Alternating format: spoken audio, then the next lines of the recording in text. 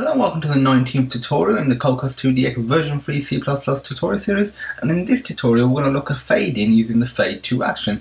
This tutorial assumes you've done tutorial 5. If you haven't, don't worry, there'll be a link in the description to the source code, or you can just implement it directly into your own project.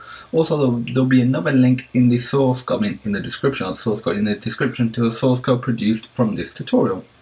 So it's going to go ahead and open up our project.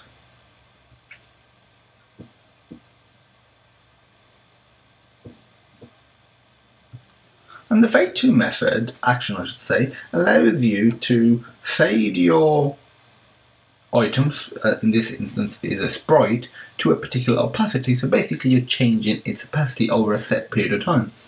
To do that,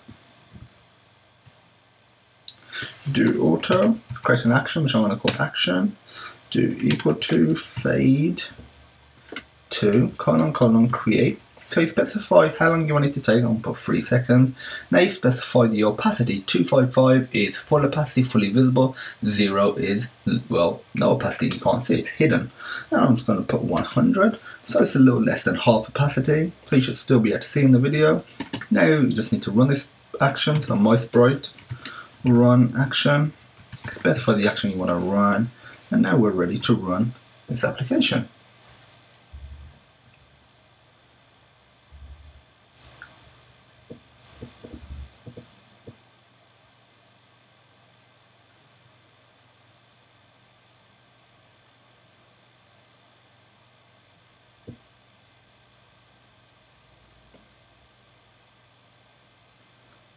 There you go, we faded to 100 opacity over a period of 3 seconds. That's it for this tutorial. In the next tutorial we want to look at fading using the fade in action. If you have any questions, feel free to message us at support@sonarsystem.co.uk, or just comment, or just message us via YouTube. Also, all the required links for the source code will be in the description. And as usual, thanks for watching and have a nice day.